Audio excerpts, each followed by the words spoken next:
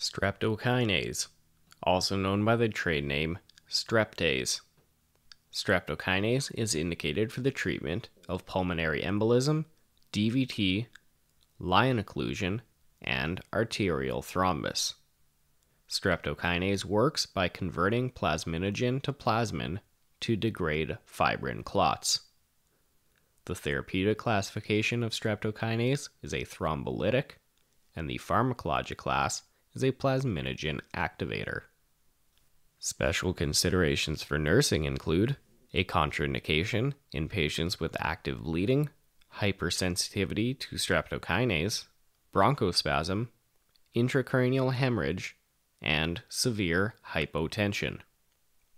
Streptokinase therapy should begin as soon as possible after identification of the embolus, and monitoring of hemodynamics, vital signs, and signs of bleeding should be done immediately as well as in an ongoing nature.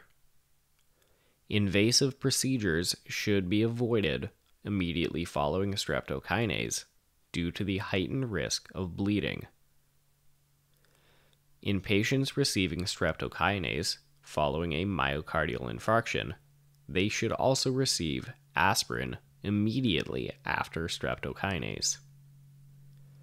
Also, it should be noted that streptokinase is an antigenic compound and therefore can cause immunologic sensitization and allergic reactions.